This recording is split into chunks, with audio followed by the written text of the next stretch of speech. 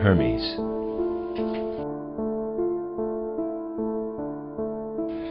It is indeed significant that a man of such outstanding intellect as Johannes Kepler should have been moved at the very dawn of modern scientific development to express the feelings that came over him while he was engaged in astronomical research in words somewhat as follows. Quote, "During my attempt to discover the manner of the passing of the planets around the sun, I have sought to peer into the deep secrets of the cosmos. The while it has often seemed as if my fancy had led me into the mysterious sanctuaries of the old Egyptians, to touch their most holy vessels, and draw them forth that I might bestow them upon a new world.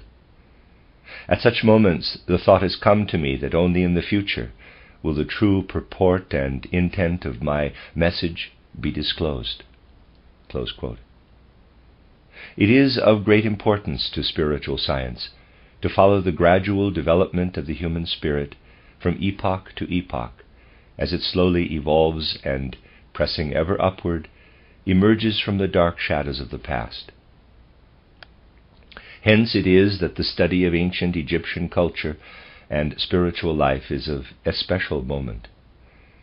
This is found to be particularly the case when we endeavor to picture and live in the atmosphere and conditions associated with the latter. The echoes that reach us from the dim gray vistas of bygone times seem as full of mystery as is the countenance of the Sphinx itself, which stands so grimly as a monument to ancient Egyptian civilization.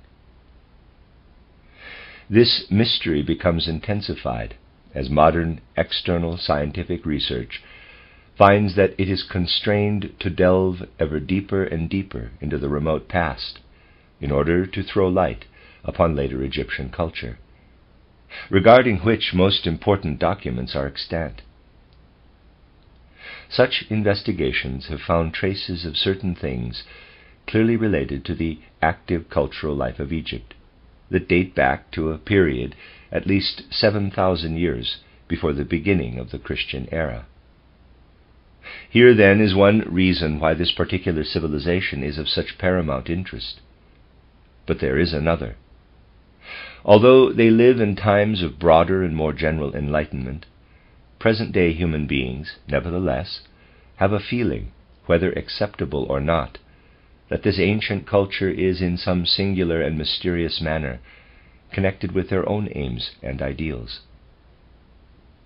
Here we find one of the greatest scientists of modern times, overcome by a sense of such close relation to the ancient Egyptian culture that he could find no better way of expressing the fundamental concepts underlying his work than by representing them as a regeneration, naturally differing as to word and form, of the occult doctrines taught to the disciples and followers in the bygone Egyptian sanctuaries. It is therefore a matter of the greatest interest to us that we should realize the actual sentiments of these olden Egyptian peoples in regard to the whole meaning and nature of their civilization. There is an ancient legend that has been handed down through Greek tradition, which is most suggestive not only of what the Egyptians themselves felt regarding their culture, but also of the way in which their civilization was looked upon by the ancients as a whole. We are told that an Egyptian sage once said to Solon, quote, "You Greeks are still children. You have never grown up, and all your knowledge has been acquired through your own human observation and senses. You have neither traditions nor doctrines, gray with age." Close quote. We first learn what is implied by the expression "doctrines gray with age" when the methods of spiritual science are employed in the effort to throw light upon the nature and significance of Egyptian thought and feeling. As has been stated earlier, when we approach this matter, we must bear in mind that during successive periods of their development, human beings gradually acquired different forms of consciousness. The order of conscious apprehension that is ours today, with its scientific method of thought, through which we realize the outer world by virtue of our senses working in conjunction with reason and intellect, did not always exist. Deep down, underlying all human cognition, there is what we term evolution, and evolution affects not only the outer world of form, but also the disposition of the human soul. It follows that we can really understand the events that took place at the ancient centers of culture only when we accept that knowledge which spiritual science can alone obtain from the sources of information at its disposal. We thus learn that in olden times, instead of our present intellectual consciousness, there existed a clairvoyant state that differed from our customary normal conscious condition, of which we are aware from the moment we awake until we again fall asleep. On the other hand, the ancient clairvoyant state cannot be likened to the insensibility produced by slumber.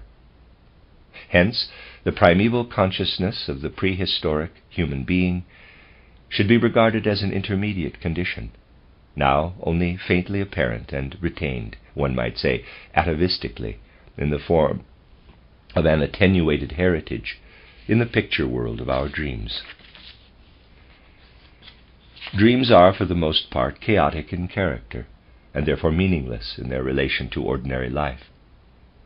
But the old clairvoyant consciousness, which also found expression in imagery, though often of a somewhat subdued and visionary nature, was nevertheless a truly clairvoyant gift, and its symbolical manifestations had reference not to our physical world, but to that realm that lies beyond all material things, in other words, the world of spirit. We can say that in reality all clairvoyant consciousness, including the dream state of the primitive human being, as well as that acquired today through those methods to which we have previously referred, finds expression pictorially and not in concepts and ideas, as is the case with externalized physical consciousness. It is for the possessor of such a faculty to interpret the symbols presented in terms of those spiritual realities that underlie all physical perceptual phenomena. We've now reached a point where we can look back on the evolution of the ancient races and say for certain that those wondrous visions of bygone times, of which tradition tells us, were not born of childish fantasy and false conception of the works of nature. This, as I have pointed out, is the widespread opinion in materialistic circles of today. But were in truth pictures of the spirit world flashed before the souls of human beings in that now long distant past. One who seriously studies the old mythologies and legends, not from the point of view of modern materialistic thought, but with an understanding of the creation and spiritual activities of humankind, will find in these strange stories a certain coherence that harmonizes wonderfully with those cosmic principles that dominate all physical, chemical, and biological laws. There rings throughout the ancient mythological and religious systems a tone of spiritual reality from which they acquire a true significance. We must clearly realize that the peoples of the various nations, each according to disposition, temperament, and racial or folk character, formed different conceptions of that vision world in which they conceived higher powers to be actively operating behind the accustomed forces of nature. Further, during the gradual course of evolution, humankind passed through many transitionary stages between that of the consciousness of the ancients and our present-day objective conscious state. As time went on, the power necessary to the old clairvoyance dimmed, and the visions faded. One might say that the doors leading to the higher realms were slowly closed, so that the pictures manifested to those whose souls could still peer into the spirit world held less and less spiritual force, until toward the end only the lowest stages of supersensible activity could be apprehended. Finally, this primeval clairvoyant power died out insofar as humanity in general was concerned, and humanity's vision became limited to that which is of the material world, and to the apprehension of physical concepts and things. From that time on, the study of the interrelation of these factors led step by step to the birth of modern science. Thus it came about that when the old clairvoyant state was past, our present intellectual consciousness gradually developed in diverse ways among the different nations. The mission of the Egyptian peoples was of a very special nature. All that we know regarding ancient times, even that knowledge attained through modern Egyptian research, if rightly understood, tends to verify the statements of spiritual science regarding the allotted task and true purpose of the Egyptian race. It was ordained that these olden peoples should still be imbued with a sufficiency of that primal power which would enable them to look back into the misty past, when their leaders, by virtue of outstanding individualities and highly developed clairvoyant faculties, could gaze far into the mysteries of the spirit world. Spiritual science asserts that it was in accordance with, quote, the great eternal plan, close quote, that the Egyptians should gain wisdom and understanding from this source, to be a guide and a benefit to the development of humankind, close bracket. And we have learned that it was to this end that this great nation was still permitted to retain a certain measure of that fast-fading clairvoyant power so closely associated with a specific disposition of soul.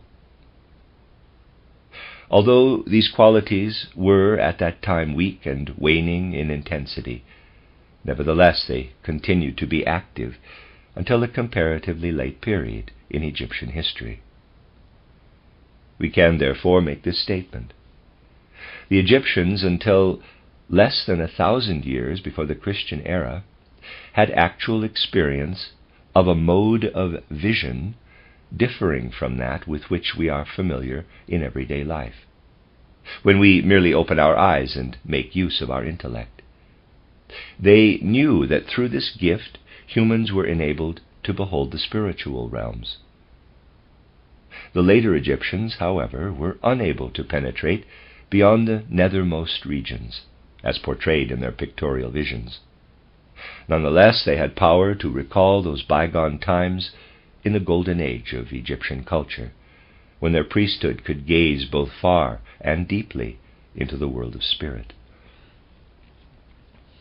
All knowledge obtained through visions was most carefully guarded and secretly preserved for thousands of years with the greatest piety, thankfulness, and religious feeling, especially by the older Egyptians.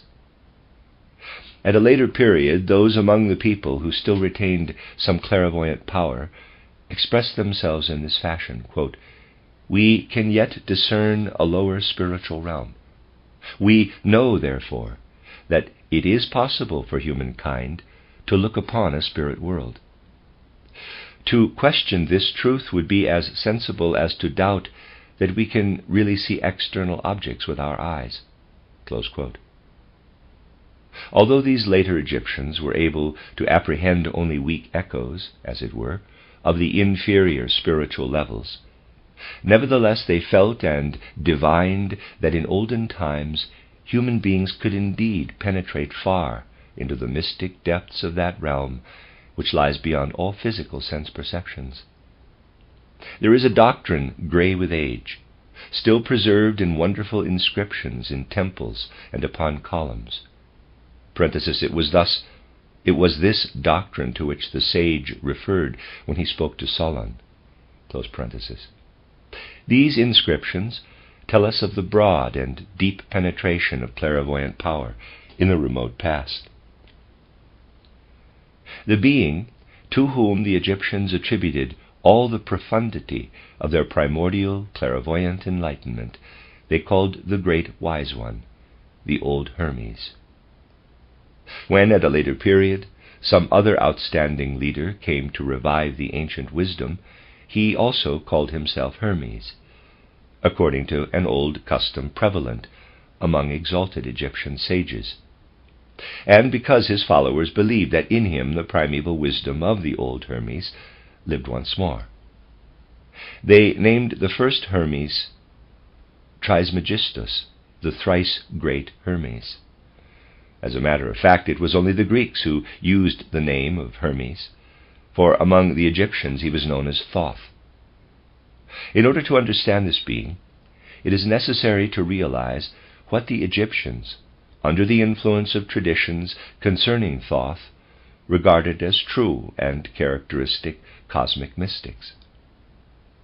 Such Egyptian beliefs, as have come to us, one might say, from outside sources, seem very strange indeed. Various gods, of whom the most important ones are Osiris and Isis, are represented as not wholly human, often having a human body and an animal head, or formed of the most varied combinations of human-like and animal shapes.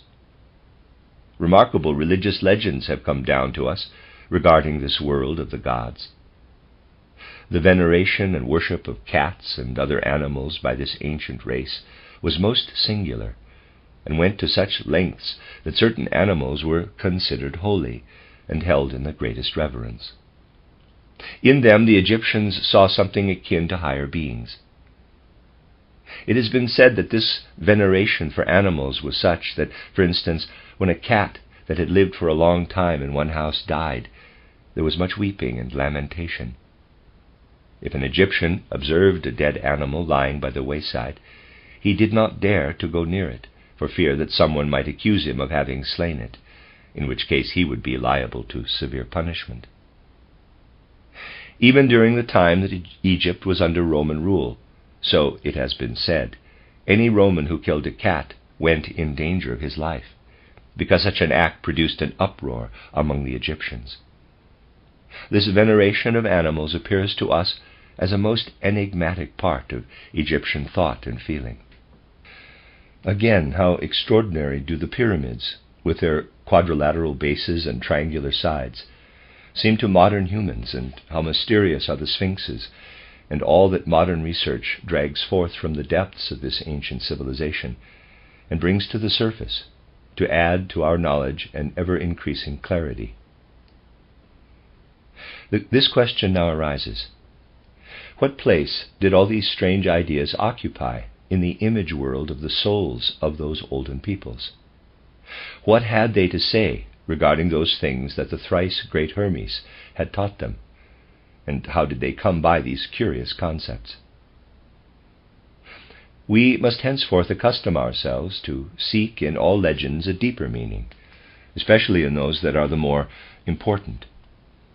It is to be assumed that the purpose of some of these legends is to convey to us, in picture form, information regarding certain laws that govern spiritual life, and are set above external laws. As an example, we have the fable of the god Osiris and the goddess Isis. It was Hermes himself who called the Egyptian legends, quote, the wise counselors of Osiris, close quote. In all these fables, Osiris is a being who in the grey dawn of primeval times lived in the region where human beings now dwell. In the legend, Osiris, who is represented as a benefactor of humanity, and under whose wise influence Hermes, or Thoth, gave to the Egyptians their ancient culture, even to the conduct of material life, was said to have an enemy whom the Greeks called Typhon. This enemy, Typhon, waylaid Osiris and slew him, and then cut up his body, hid it in a coffin, and threw it into the sea. The goddess Isis, wife and sister of Osiris, sought her husband, who had been thus torn from her by Typhon, or Seth. When she at last found him, she gathered together the pieces into which he had been divided, and buried them here and there in various parts of the land. In these places temples were erected. Later, Isis gave birth to Horus. Horus was also a higher being, and his birth was brought about through spirit influence, which descended upon Isis from Osiris, who had meanwhile passed into another world. The mission of Horus was to vanquish Typhon and, in a certain sense, re-establish control of the life current emanating from Osiris, which would continue to flow and influence humankind. A legend such as this must not be regarded simply as an allegory or as mere symbolism. In order to understand it rightly, we must enter into the whole world of Egyptian feeling and perception. It is far more important to do this than to form abstract concepts and ideas. For by thus opening the mind, we can alone give life to the sentiments and thoughts associated with the ideal forms of Osiris and Isis. Further, it is useless to attempt to explain these two outstanding figures by saying that Osiris represents the sun and Isis the moon and so forth, thus giving them an astronomical interpretation, as is the custom of the sciences of today outside of spiritual science.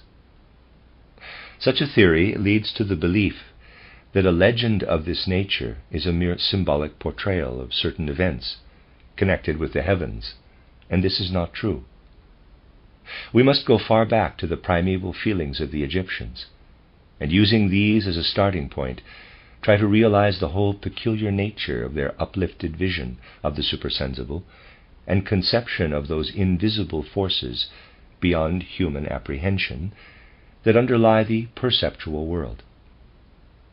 It is the spiritual interrelation of these factors that finds expression in the ideal forms of Osiris and Isis. The old Egyptians associated these two figures with ideas similar to the following. There is a latent higher spiritual essence in all humankind that did not emanate from that material environment in which it now functions. At the beginning of earthly life, it entered into physical bodily existence in condensed form, there slowly to unfold and grow throughout the ages.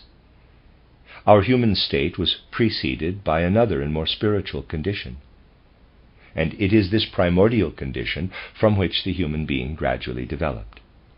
The Egyptian said, quote, "When I look into my soul, I realize that there is within me a longing for spiritual things, a longing for that true spirituality from which I have descended.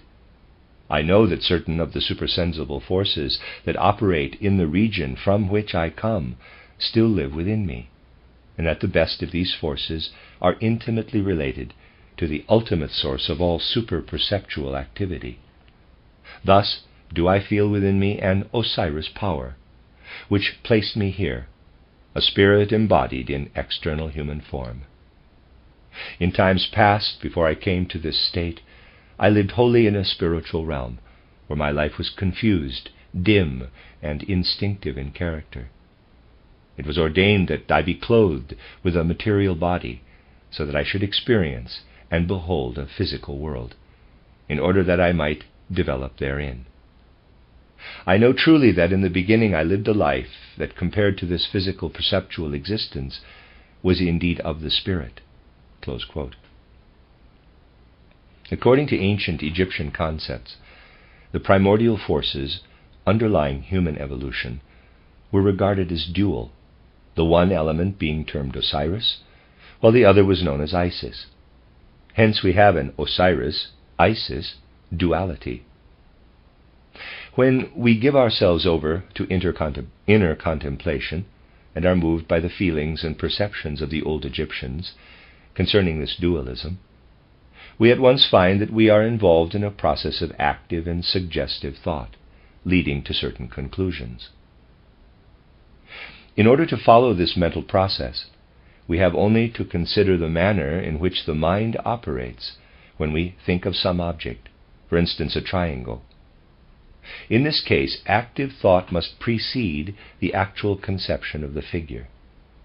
After the soul has been thus engaged in primary contemplation, we then turn our minds passively to the result of our thought concepts, and finally see the fruit of our mental activity pictured in the soul.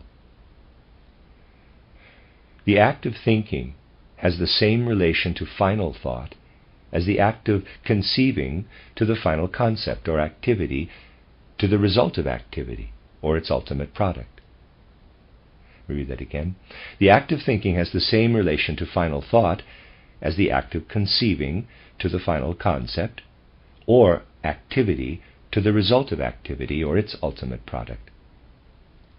If we contemplate our mental process when we picture the Egyptian past, and are mindful of the mood of these ancient peoples, we realize that they looked upon the relation between Osiris and Isis in a manner somewhat similar to our conception of the order and outcome of thought activity. For instance, we might consider that activity should be regarded as a male or father principle, and that, therefore, the Osiris principle must be looked upon as an active male principle, a combative principle, that imbues the soul with thoughts and feelings of potency and vigor. We can form an idea of the old Egyptian concept concerning Osiris and Isis from the following considerations. In the human physical body are certain components, such as those that are active in the blood, and those that are the basis of bone formation. The whole human system owes its being to the interaction of forces in matter, which combine to create and enter the material form. These elements can be physically recognized, but they are at one time dispersed and spread throughout the universe. A similar idea prevailed among the ancient Egyptians concerning their conception of the Osiris force, which was conceived as actively pervading the entire cosmos, as Osiris. Even as the elements that form the physical body enter into it, there to combine and become operative, so did those olden peoples picture the Osiris force as descending upon human beings to flow into their being and inspire within the power of constructive thought and cognition, the veritable Osiris force. On the other hand, the expression, quote, Isis force, close quote, was applied to the universal, living cosmic influence that flows directly into the thoughts, concepts, and ideas of humankind. In this manner, we must picture the uplifted vision in the souls of the old Egyptians, and it was thus that they regarded Osiris and Isis.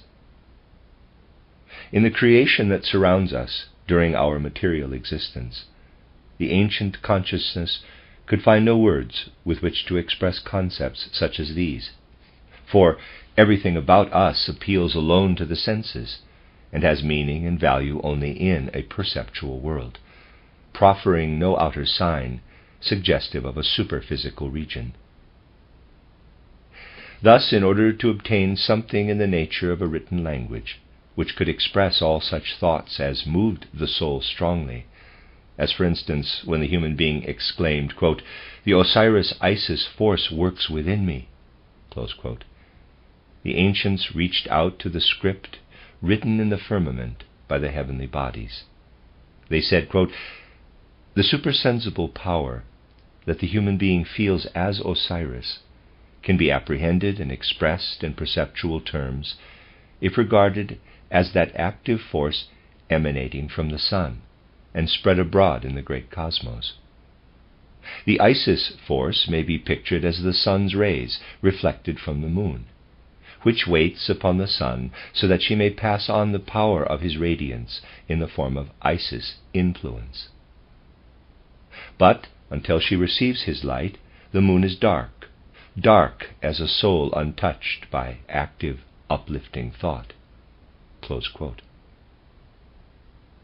When the old Egyptians said, quote, the sun and the moon that are without reveal to me how I can best express, figuratively, my ideas concerning all that I feel within my soul, close quote, he knew that there was some hidden bond, in no way fortuitous, between these two heavenly bodies that appear so full of mystery in the vast universe, the light-giving sun and the dark moon ever ready to reflect his splendor. He realized as well that the light dispersed in space, and when reflected must bear some unknown but definite relation to those supersensible powers of which he was conscious. When we look at a clock, we cannot see what it is that moves the hands so mysteriously, apparently with the aid of little demons, for all that can be seen is a mechanism. But we know that underlying the whole mechanical structure is the thought of the original designer, which had its origin in the soul of a human being. In reality, the mechanism owes its construction to something spiritual. Just as the movements of the hands of a clock are mutually related and fundamentally dependent upon certain mechanical laws of the universe, and, finally, upon those that are operative in the human soul, as when one speaks of experiencing the influence of the Osiris-Isis force, so are the movements of the sun and moon interrelated, and these bodies appear to us as indicators on the face of a mighty cosmic clock. The Egyptian did not merely say, quote, "The sun and moon are to me a perpetual symbol of the relation between Osiris and Isis." Close quote. Indeed, he felt and expressed himself thus, quote, "That force which gives me life and is within underlies the mysterious bond existing between the sun and moon, and it likewise endowed them with power to send forth light." Close quote. In the same way as Osiris and Isis were regarded with reference to the sun and moon, so were other heavenly bodies looked upon as related to different gods. The ancient Egyptians considered that the positions of the various orbs in space were not symbolic merely of their own supersensible experiences, but likewise of those that tradition told them had been the experiences of seers belonging to the remote past. Further, they saw in the cosmic clock an expression of the activity of those forces, the workings of which they felt in the ultimate depths of the human soul. Thus it came about that this mighty clock, this grand creation of moving orbs, so wondrously interrelated with others that are fixed, was to the Egyptians a revelation of those mysterious spiritual powers that bring about the ever-changing positions of the heavenly bodies, and thus create a universal script that humankind must learn to know and recognize as a means whereby super-perceptual power is given perceptual expression. Such were the feelings and perceptions that had been handed down to the old Egyptians from their ancient seers regarding a higher spiritual world, of the existence of which they were wholly convinced, for they still retained a last remnant of primeval clairvoyant power. These olden peoples said, quote, "We human beings had our true origin in an exalted spiritual realm, but we are now descended into a perceptual world in which manifest material things and physical happenings."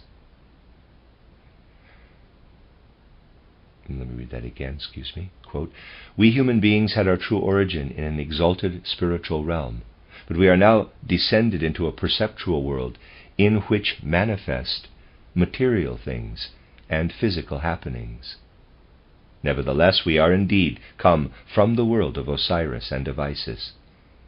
All that is best and which strives within us and is fitted to attain to yet higher states of perfection has flowed in upon us from Osiris and from Isis and lives unseen within as active force.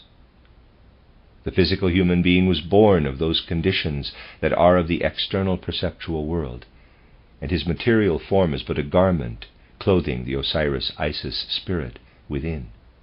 Close quote. Predominant in the souls of the old Egyptians was a profound sentiment concerning primeval wisdom, which filled their whole soul life. The soul may indeed incline toward abstract notions, particularly the mathematical concepts of natural science, without in any way touching the moral and ethical factors of its life or affecting its fate or state of bliss. For instance, there may be discussion and debate relative to electrical and other forces, without the souls being moved to enter upon grave questions concerning humanity's ultimate destiny. On the other hand, we cannot ponder feelings and sentiments such as we have described regarding the spirit world and the inner relation of the soul's character to Osiris and Isis without arousing thoughts involving humankind's happiness, future, and moral impulses. When the mind is thus occupied, our meditations are prone to take this form. Quote, "There dwells in me a better self, but because of what I am within my physical body, this better self is repressed and draws back. It is therefore not at first apparent. An Osiris and an Isis nature are fundamental to me. These, however, belong to a primordial world, to a bygone golden age, to the holy past. Now they are overcome by those forces that have fashioned the human form. But the Osiris-Isis power has entered and persists within that mortal covering that is ever subject to destruction through the external forces of nature." Close quote. The legend of Osiris and Isis may be expressed in terms of feeling and sentiment in the following manner. Osiris, the higher power in human beings, which is spread throughout cosmic space, is overcome by those forces that bring about utter degeneration in all human nature. Typhon confined the Osiris force within the body, as in a coffin formed to receive the human being's spiritual counterpart. There the Osiris element lies, concealed, invisible, and unheeded by the outer world. Parenthesis, the name Typhon has a linguistic connection to the words auflösen, meaning to dissolve, and verwesen, meaning to decompose. Close parenthesis. The Isis nature, hidden within the confines of the soul, was always mysterious to the Egyptians. They thought that at some future period its influence would bring humankind back to that state which they enjoyed in the beginning, and that this return would ultimately be brought about through the penetrative force of intellectual power. They fully recognized that in humanity there is a latent disposition that always strives to re-endow Osiris with life. The Isis force lies deep within the soul, and its profound purpose is to lead human beings step by step away from their present material state and bring them back once more to Osiris. So long as human beings do not cling to the physical, it is this Isis force that makes it possible for them, parenthesis, even though they remain outwardly physical in a material world, close parenthesis, to detach themselves from their perceptual nature, and henceforth and forevermore look upward from within their being to that more exalted ego which, in the opinion of the most advanced thinkers, lies so mysteriously veiled at the very root of human powers of thought and action. This being, not the outer physical one, but the true inner human being, who has ever the stimulus to strive toward higher spiritual enlightenment, is, as it were, the earth-born son of that Osiris, who did not go forth into the material world, but remained as if concealed in the realms of the spirit. In their souls, the Egyptians regarded this invisible personality that struggles toward the attainment of a higher self as Horus, the posthumous son of Osiris. It was thus that these old Egyptians visualized, with a certain feeling of sadness, the Osiris origin of the human. At the same time they looked inward and said, quote, "The soul has thus retained something of the Isis force that gave birth to Horus, the possessor of that never-ceasing impulse to strive upward toward spiritual heights. And it is in that sublimity that the human being will once again find Osiris." It is possible, close quote, I believe, it is possible for present-day humanity to bring about this mystic meeting in two ways. The Egyptian said, quote, "I have come from Osiris, and to Osiris I shall return. Because of my spiritual origin, Horus lies deep within my being, and Horus leads me on, back to Osiris, to his father, who may alone be found in the world of spirit. For he can in no way enter into human beings' physical nature. There he is overcome by the powers of Typhon, the external forces that underlie all destruction and decay." Close quote. There are but two paths by which Osiris may be attained. The one is by way of the portal of death. The other passes not through the gateway of physical dissolution, for Osiris may be reached through initiation and the consecration of life to sacred service. Under the title Christianity as Mystical Fact, I have gone more fully into this belief. The Egyptian conception was as follows. When human beings have passed through the portal of death, and after certain necessary preparatory stages have been completed, they come to Osiris. Being freed from the earthly envelope, there awakes in them a consciousness of actual relationship with that supreme deity. They realize that henceforth they will be greeted as Osiris, for this form of salutation is always bestowed upon those who have experienced death and entered into the world of spirit. The other pathway that likewise leads back to Osiris, that is, into the spiritual realms, is by way of initiation and holy devotion.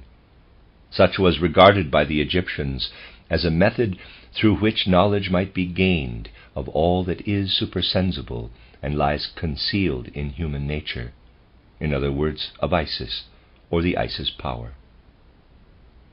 We cannot penetrate into the depths of the soul, and thus reach the Isis force within, by virtue of mere earthly wisdom born of the experiences of daily life. Nevertheless, we have the means at hand whereby we may break through to this inner power and descend to the true ego, there to find that this same ego is ever enshrouded by all that is material in the human physical disposition.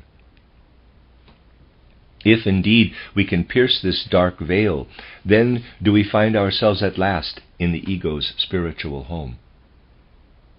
Thus it was that the old Egyptians said, quote, "You will descend into your own inner being, but first comes your physical quality, with all that it may express of that self that is yours. Through this human disposition must you force a way. When you regard the stones and the justness of the way they are made, when you consider the plants and their inner life and the wonder of their form, and when you look upon the animals about you, there, in these three kingdoms of nature, you behold the outer world as engendered of spiritual and supersensible powers. But when you stand before a human being, look not alone upon the outer form, but seek that which is within, where abides the soul's strength, even as the Isis force." Close quote. In connection with the rites of initiation, there were included certain instructions as to what things should be observed during such time as the soul might remain incarnated. The experiences of all who have descended into their innermost being have been fundamentally the same as those that come about at the time of passing, differing only in the manner of their occurrence. One might say that if this method of approaching the spirit realms were followed, then, human beings must pass through the portal of death while they yet live. They must learn to know the change from the physical to the superphysical outlook, from the material to the spiritual world. In other words, they must acquire knowledge of the metamorphosis that takes place at the time of actual death. In order that they may obtain such enlightenment, those who would become initiated must take the way that leads them into the very depths of their being, for in this way alone may true understanding and experience be attained. When this method is employed, the first real inner experience is connected with the blood, as formed by nature. The blood is the physical agent of the ego, just as the nervous system forms the material medium in connection with the three ultimate modes of consciousness: feeling, willing, and thinking. We have already referred to this matter in a previous lecture. According to the ancient Egyptians, those who desire to descend into their being, in order to realize a profound association with the primary material media, must first pass down into the physical etheric sheath and enter the etheric confines of the soul. They must learn to become independent of that force in the blood upon which they normally rely. They can then give themselves up to the workings and the wonder of the blood's action. It is essential that humans first thoroughly understand their higher nature with respect to its physical aspect. To do so, they must learn to view the material being as a detached and wholly separate object. Now, the human being can recognize and be fully conscious of an object as a specific thing only when external to it. Thus they must learn to bring about this relation with respect to the self, if they would indeed comprehend the actuality of their being. It was for this reason that initiation was directed toward the development of such powers as enabled the soul forces to undergo certain experiences independently of physical media or agents, so that finally the aspirant could look down from such media objectively, in the same way as the human spiritual element looks down upon the material body after death. The primary duty of those who would know the Isis mysteries was to acquire knowledge concerning their own blood, after which they underwent an experience that can be best described as, quote, drawing nigh unto the threshold of death, close quote. This was the first step in the Isis initiation, and those who would take it must have the power to regard their blood and being externally, and to pass into that sheath which is the medium of the Isis nature. Further, neophytes were led before two doors within some holy sanctuary, the one closed and the other open. As they stood in that place, there came before them visions depicting the most intimate experiences of their lives, and they heard a voice saying, quote, "It is thus that thou art.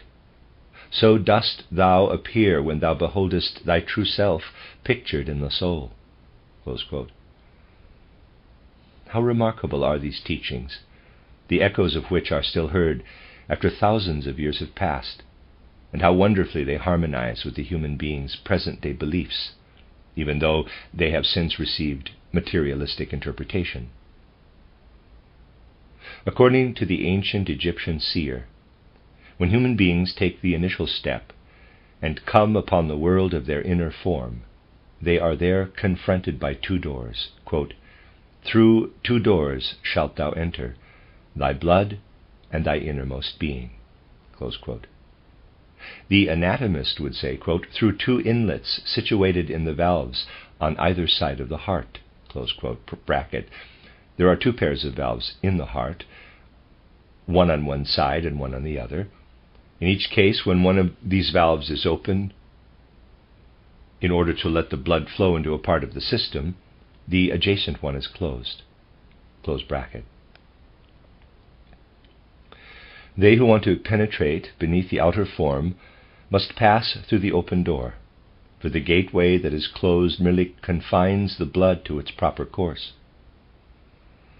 We thus find that the results of anatomical investigation are certainly analogous to those born of clairvoyant vision in olden times, although they are not so clear and accurate as are the conclusions of the modern anatomist. Nevertheless, they portray what the clairvoyant consciousness actually apprehended when it regarded the human being's inner form from an external standpoint. The next step in the Isis initiation was what one might call the proving or profound study of fire, air, and water. During this period, initiates gained complete knowledge of the sheath quality of their Isis being, of the properties of fire and how it flows in the blood, using it as a medium, and becomes fluid. They also received instruction about how oxygen infiltrates into the system from the air. All this wisdom descended upon them, the understanding of fire, air, and water, the warmth of breath, and the true nature of the fluidity of the blood. Thus it came about that aspirants, by virtue of the knowledge they acquired of their sheath quality, through their newly born comprehension of the elements of fire, air, and water, became so purified that when their vision at last penetrated beneath the enfolding envelope, they entered into their own Isis nature.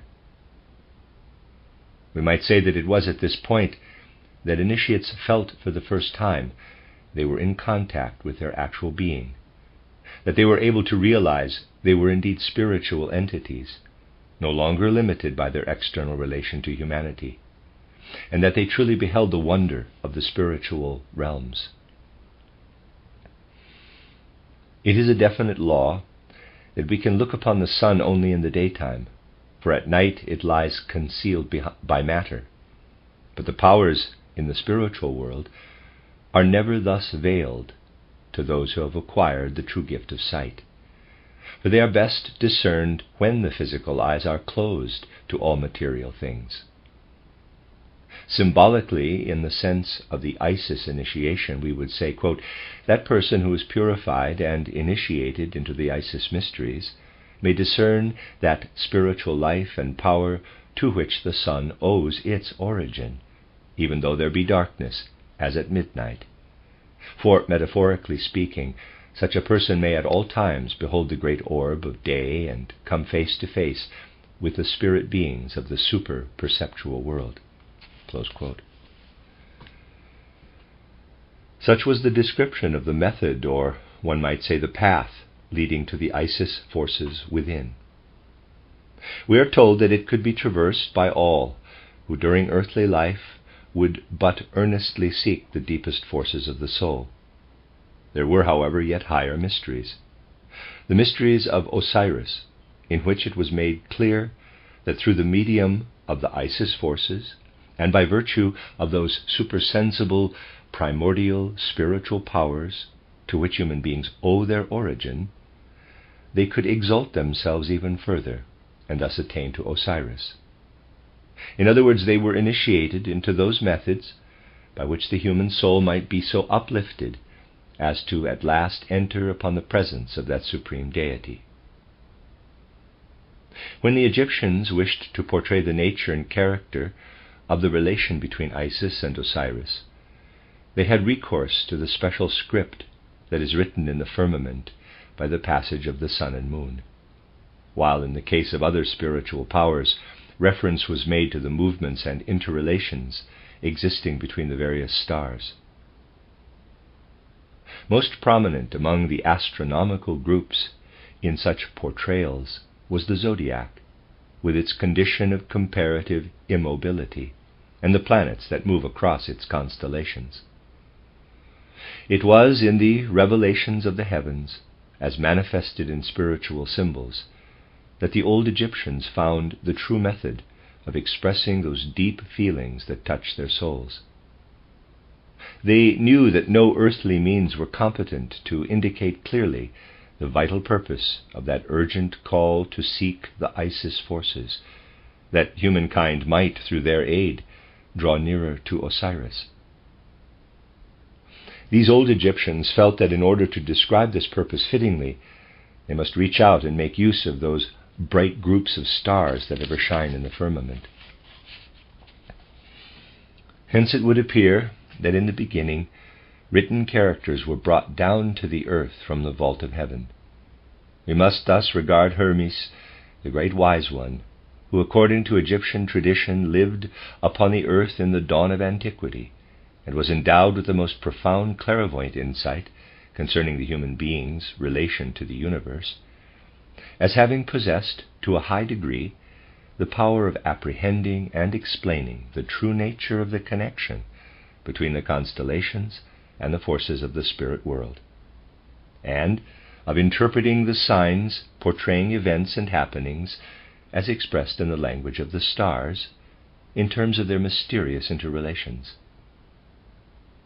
Now, if in those olden days it was desired to enlighten the people with regard to the nature of the bond existing between Osiris and Isis, this matter was put forward in the form of an exoteric legend, But in the case of the initiates, the subject was treated more explicitly by means of symbolic reference to the light that emanates from the sun and is reflected by the moon, and the remarkable conditions governing its changes during the varying phases of the latter. In these phenomena, the Egyptians found a practical and genuine analogy, expressive of the sacred link between the Isis force within the human soul and that supreme spiritual figure, Osiris. From the movements of the heavenly bodies and the nature of their interrelations, there originated what we must regard as the very earliest form of written characters. Little as this fact is yet recognized, we would nevertheless draw attention to the following statement. If we consider the consonants of the alphabet, we note that they imitate the signs of the zodiac in their comparative repose, while the vowels and consonants are connected in a way that may be likened to the relationship that the planets and the forces which move them bear to the constellations of the zodiac as a whole. The sentiments that moved the ancient Egyptians when their thoughts turned to Hermes were such as we have described, and they realized that his great illumination came from those spiritual powers that called to him out of the heavens, prompting him with counsel concerning that activity which persisted in the souls of humankind. And more than that, he was instructed even in the deeds of everyday life, and in those directions in which such sciences as geometry and surveying were needed. Both of these Pythagoras learned from the Egyptians, who ascribed all this knowledge to the primordial wisdom of Hermes. One might say that the old wise one saw in the interrelation of all things spread abroad upon the earth a counterpart of that which exists in the firmament and finds expression in the mystic writings of the stars. It was the thrice blessed Hermes who first gave this stellar script to the world, and through its aid and in the dawn of Egyptian life instilled into the minds of the people the elements of the science of mathematics, while he adjured them to look up to the heavens, there to seek guidance even regarding mundane matters. The very life of the Egyptian nation in that olden time was dependent upon the overflowing of the Nile and the deposits that had swept down from the mountainous country to the south. We can therefore readily understand how absolutely essential it was that there should be a certain pre-knowledge of the date of the coming of flood periods, so that they might anticipate the accompanying changes in natural conditions thus brought about in the course of any particular year. In those early days, the Egyptians still reckoned time according to the stellar script that was written in the canopy of heaven. When Sirius, the dog star, was visible in the sign of Cancer, they knew that the sun would shortly enter that part of the zodiac from whence its rays would shine down upon the earth and conjure forth, as if by magic, the life brought to the earth by the deposits of the overflowing Nile. For this reason they looked upon Sirius as, in quotes, the watcher, who gave them warning of what they might expect, and the movements of Sirius formed part of their celestial clock. They gazed upward with thankful hearts, for the timely warnings of their watcher enabled them to cultivate and tend their land in such a way that it might best bring forth all things necessary to external life. When such questions of import as these arose, these old Egyptian peoples sought enlightenment and guidance from those writings that they saw spread across the firmament. At the same time, they looked back into that dim gray past, when first they had learned that the passage of the stars was in truth an expression of movements among the parts of some mighty cosmic clock. In Thoth, or Hermes, they recognized that great spirit, who, according to their ancient traditions, set down the very earliest chronicles concerning cosmic wisdom. From the inspiration that came to him through the wondrous stellar script, Hermes conceived the forms underlying the physical alphabet, and through their aid taught humankind the principles of agriculture, geometry, and surveying. Indeed, he instructed them in all things needful for the conduct of physical life. Physical life is nothing but the embodiment of that spiritual life so deeply interwoven throughout the cosmos, and it was from the cosmos that the spirit of wisdom descended upon Hermes. It was evident to the Egyptians of that period to which we refer that the influence of the great wise one was still active throughout their civilization, and they felt that this mystic bond was both profound and intimate in character. The method adopted by the old Egyptians for the purpose of time calculations, and which continued in use for many centuries, was convenient in operation and lent itself readily to all simple computations of this nature. They regarded the years made up of exactly 365 days, which they divided into 12 months, each having 30 days, leaving 5 days over which were accounted for separately. But modern astronomy tells us that if this method were to be employed, 1/4 day every year is not taken into account. Bracket, the actual difference is 6 hours, 9 minutes, and 9 seconds. Close bracket. Therefore, the Egyptian year came to an end 1/4 day too soon. This difference gradually spread backward through the months until a coincidence was reached at the beginning of a certain year. Such coincidence took place every 4 times 365 years. Thus, after the lapse of 1,460 years, the terrestrial time estimate would be for a moment in agreement with astronomical conditions, because at that particular moment the sum of the annual differences would be equivalent to 1 whole year.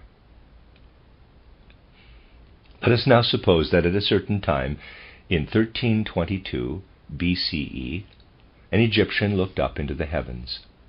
There, at that moment, any visible constellation would occupy a definite position in the firmament, bracket, which position could be used as a basis of computation, close bracket. If we calculate backward over a period of 3 times 1460 years from 1322 BCE, we come to the year 5702 BCE.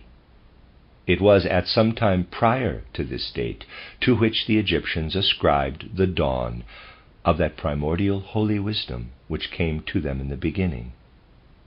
They said, quote, "In bygone times, human beings' power of clairvoyance was truly at its highest, but with the passing of each great sun period, bracket of 1460 years, which brought about the balance of terrestrial reckoning, close bracket, the divine gift of clear seeing gradually faded, until in this 4th stage, in which we now live, it is weak and ever failing. Our civilization reaches far into the remoteness of antiquity, where the voice of tradition is all but stilled. In thought, we hark back beyond 3 long cosmic periods, to that glorious and distant past when our greatest teacher, his disciples, and his successors imparted to us the elements of the ancient wisdom that now finds expression, albeit in strangely altered form, in the character of our script, our mathematics, geometry, surveying, our general conduct of life, and also in our study of the heavens. We regard the cosmic adjustment of our human computation, with its convenient factors of 12 times 30 days and 5 supplementary, as a sign that we were ever subject to correction by the divine powers of the spirit world, because through error of thought and reason we have turned away from Osiris and from Isis. We cannot with exactitude measure the year's length, but when our eyes are raised on high, we can gaze into that hidden world from whence those spirit powers ever guide the courses of the stars, remedy our faults, and bring harmony where the human being has failed to find the truth." Close quote.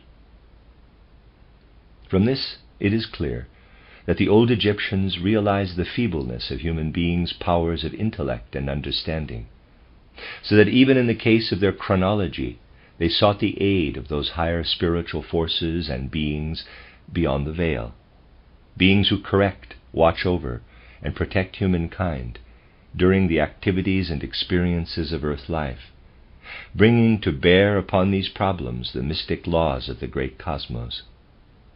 Hermes, or Thoth, was held in greatest veneration as one inspired by the ever-vigilant heavenly powers.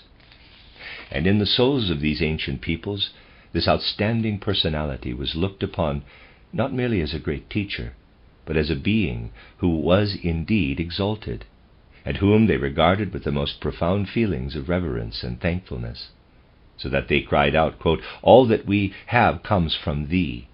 Thou went on high in the dim grey dawn of antiquity, and thou hast sent down by those who were the carriers of thy traditions all that flows throughout external civilization, and which is of greatest human service."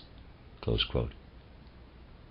With reference to the actual creator of all supersensible forces, and those who watch over them, as well as Osiris and Hermes, or Thoth, the Egyptians not only felt in their souls that they were imbued with knowledge begotten of wisdom, but indeed experienced a sentiment in the deepest moral sense of greatest veneration and gratitude. The graphic descriptions of the past tell us that the wisdom of the ancient Egyptians was permeated throughout with a certain religious quality and mood, particularly noticeable in olden times, but by degrees these characteristics became less and less marked. In those days the people felt all knowledge to be closely associated with holiness, all wisdom with piety, and all science with religion. As this attitude waned, it gradually decreased in purity of form and expression. A similar change has taken place throughout the evolution of humankind among all those various civilizations whose mission has been to alter the trend of spiritual thought and lead it in some wholly new direction. When each nation had reached the pinnacle of achievement and its task was ended, there followed a period of decadence. The greater part of our knowledge concerning ancient Egyptian culture is connected with an epoch of this nature, and the significance of all that lies beyond is merely a matter of conjecture and supposition. For instance, what is the true meaning of that extraordinary and, to us, grotesque worship of animals in that bygone age, and of the curious feeling of awe we experience when our thoughts dwell upon the pyramids? The Egyptians themselves tell us that there was an era during which not only humankind, but also beings from the higher spiritual realms descended upon the earth. This was in the beginning, before the knowledge and wisdom that was then granted had truly developed and become active.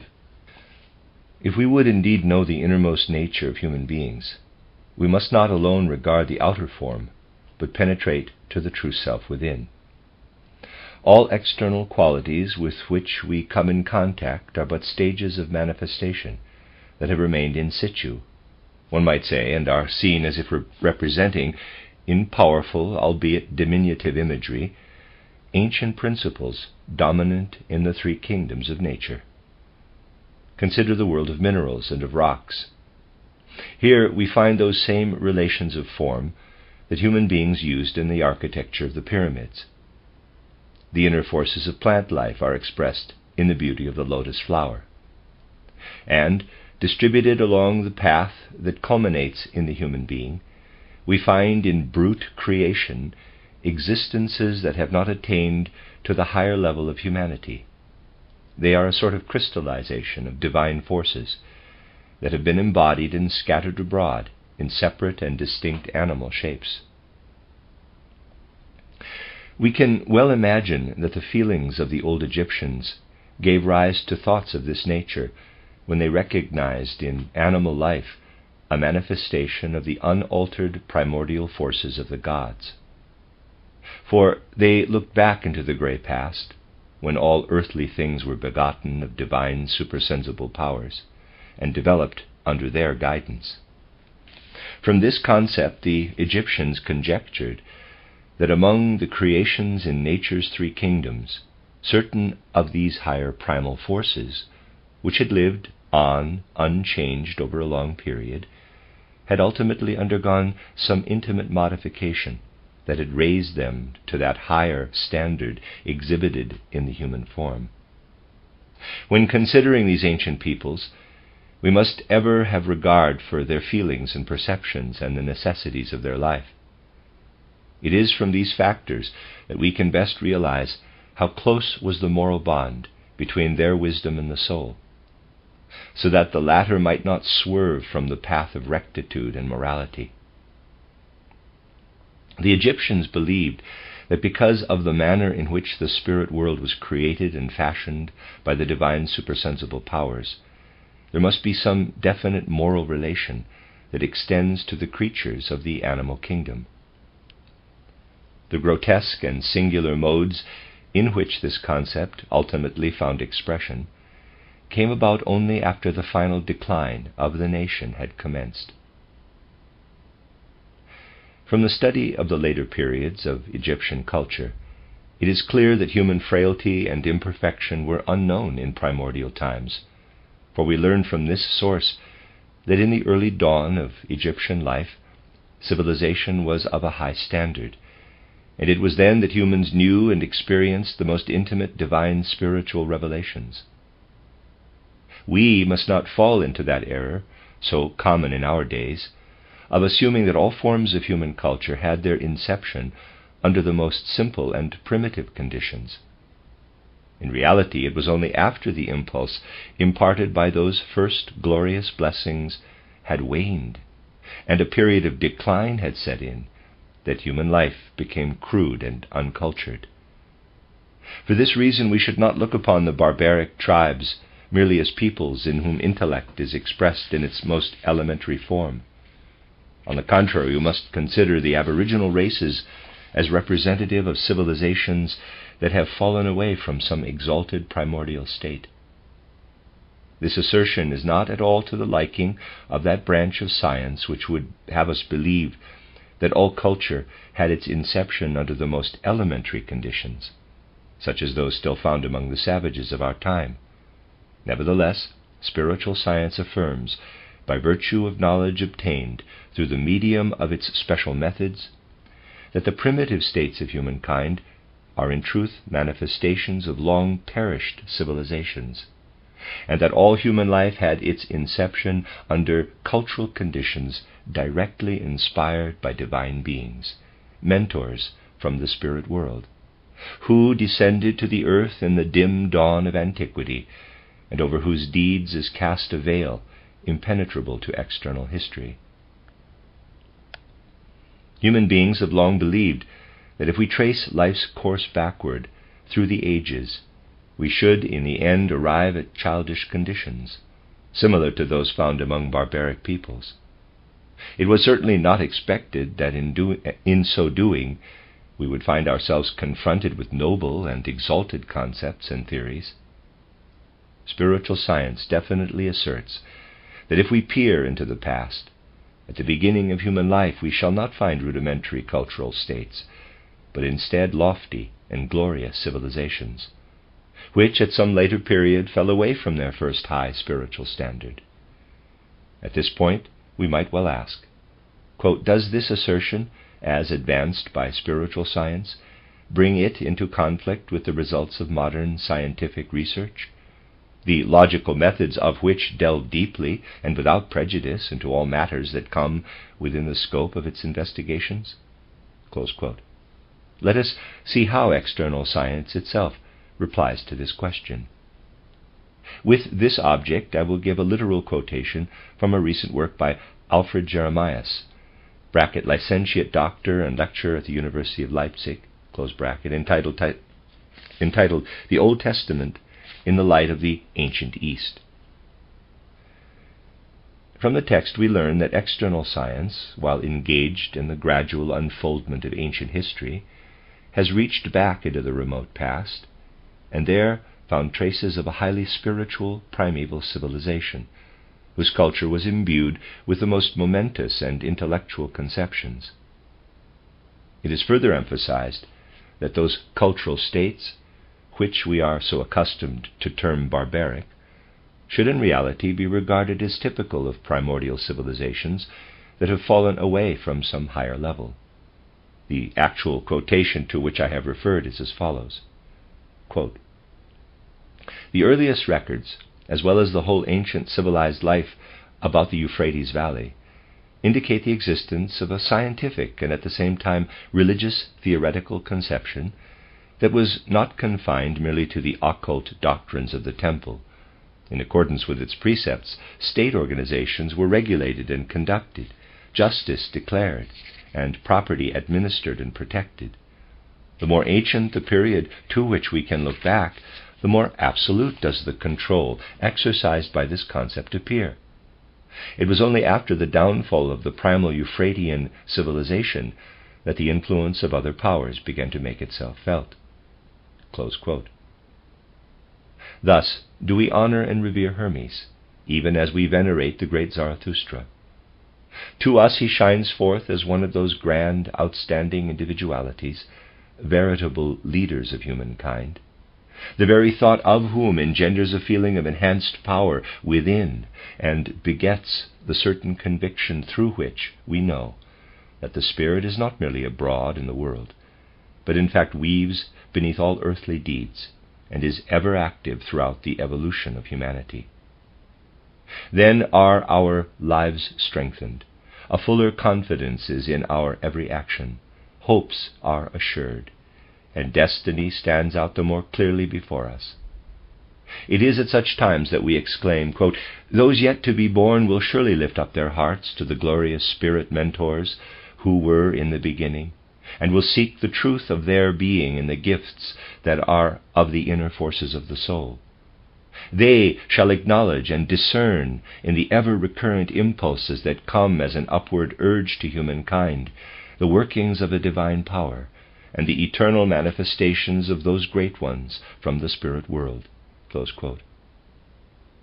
From this excerpt it is clear that external science has truly made a beginning toward the opening up of new paths that tend to bring harmony and agreement into those matters, so often regarded as controversial, that it is the province of spiritual science to bring forward and impress upon our present civilization.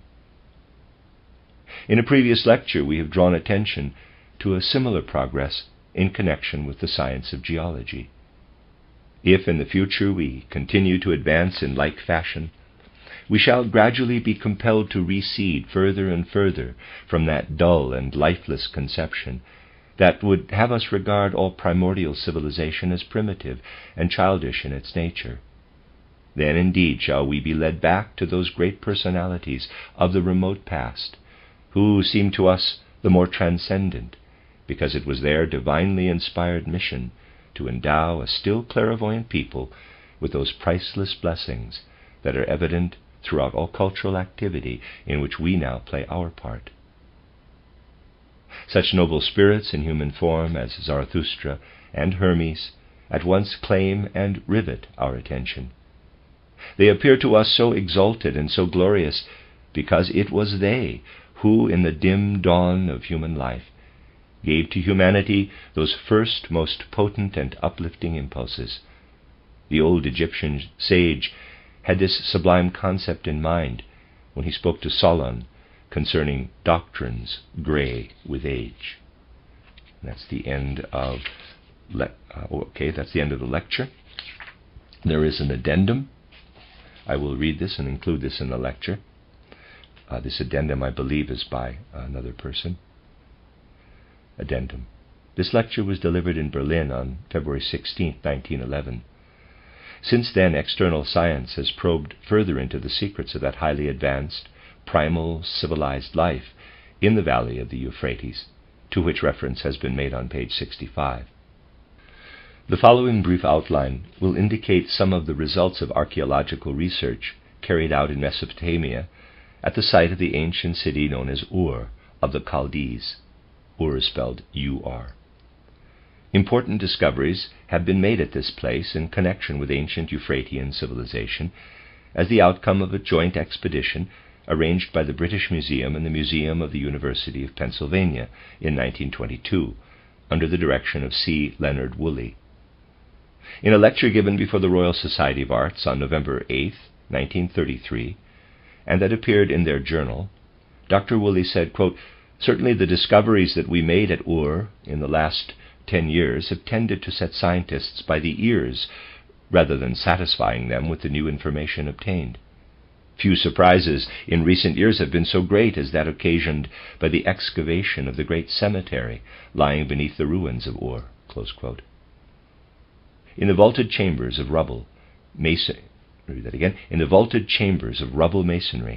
the tombs of kings, dating as far back as 3500 BCE, were found treasures of gold, silver, mosaic, and others made by the Sumerian workers and of a degree of technical excellence unsurpassed by the craftsmen of today. In one case, when referring to an especially fine specimen of polychrome art that is now known as the ram caught in a thicket, Dr. Woolley drew attention to the fact that this particular sculpture, while characteristic of the work of the ancients in 3400 BCE in the Near East, was actually suggestive of that of some rather late Italian Renaissance artist. As the investigations proceeded, it became abundantly clear that the ancient people who had so skillfully fashioned the strange and wonderful treasures brought to light were not tyros or novices, T-Y-R-O-S, tyros or novices. They must have had behind them long traditions, long apprenticeship. With the view of obtaining insight into the history of this bygone and highly developed civilization, excavations were commenced at a point that was actually the ground level of 3200 BCE. There, through a depth of over 60 feet, relics of the dim past were unearthed in clearly marked strata. Traces of 8 superimposed cities were revealed, and deep down beneath the remains of an ancient pottery factory, so Dr. Woolley tells us, the excavators, quote, "suddenly came upon a mass 11 feet thick of water-laid sand and clay, perfectly uniform and clean, which was undoubtedly the silt thrown up by the flood." Close quote. "We can," he continues, quote, said Dr. Woolley, "actually connect it with the flood which we call Noah's flood." Close quote. The verge of this deluge was found to be up, quote, "against the flank of the mound on which stood the earliest and most primitive city of Ur." Close quote. Below this deposit were, quote, "the remains of antediluvian houses. The lowest human buildings rested upon black organic soil, and that in turn went down below sea level." Close quote. The excavations proved that the ancient Sumerian architects were familiar with concrete at the beginning of the 4th millennium BCE, and possibly earlier. They were acquainted with every basic form of modern architecture. And Dr. Woolley further states that there is no doubt that, quote, "the arch, the vault, the apse, and the dome, used in Europe for the first time in the Roman period," close quote, specimens of which were found among the ruins, continue, quote, "are a direct inheritance from the Sumerian peoples of the 4th millennium BCE, at least, and they may well go back to a date still more remote," close quote, italics added. Further, it has been shown that continuity in Sumerian civilization undoubtedly extended from the 5th millennium BCE up to the 6th century BCE. This fact has come to light as a result of discoveries made by digging beneath the foundations of a massive staged tower known as the ziggurat of Ur, the main religious building of the city, and by tracing the dates and character of cylinder seals of different periods carried by these bygone peoples for the purpose of signing written documents.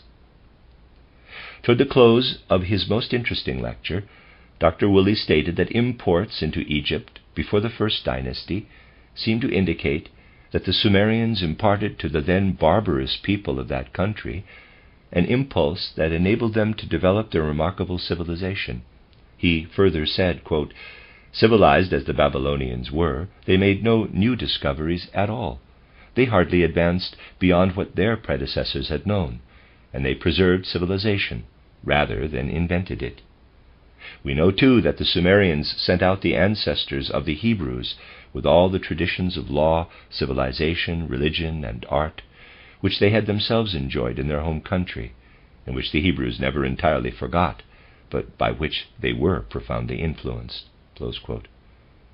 Thus has this joint archaeological expedition, under the able leadership of Dr. Woolley, thrown the light of modern external science upon one of those glorious spiritual civilizations of the dim gray past, so often referred to by Rudolf Steiner, which endured just so long as its people opened their hearts to the guidance of the Spirit, but fell away and perished when they left the true path and gave themselves up to material things.